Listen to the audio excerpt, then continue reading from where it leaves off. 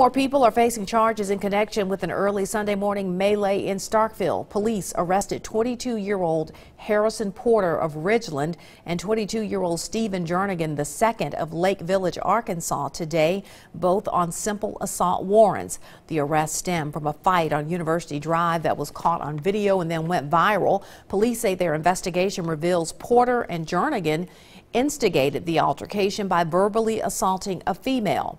Officers served an additional simple assault warrant to Porter. It stemmed from a September 2018 incident in which he allegedly physically assaulted a man on University Drive. Police have charged 2 other men in connection with Sunday's incident. More arrests are expected.